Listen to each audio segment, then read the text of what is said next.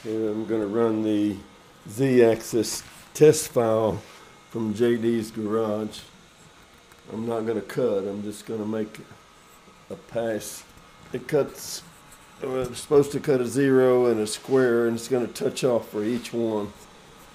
I've got my touch off and the retract adjusted like it should work, about 1 millimeter off the workpiece.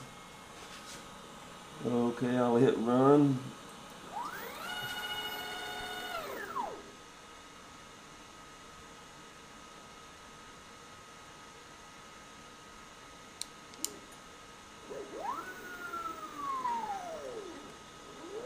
Looks like it gets lower toward the minus x-axis, so I got some leveling to do.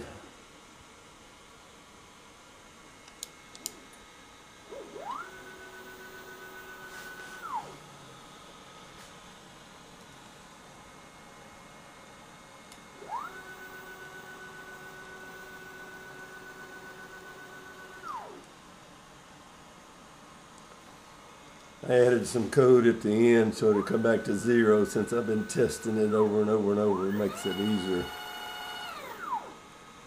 Okie doke.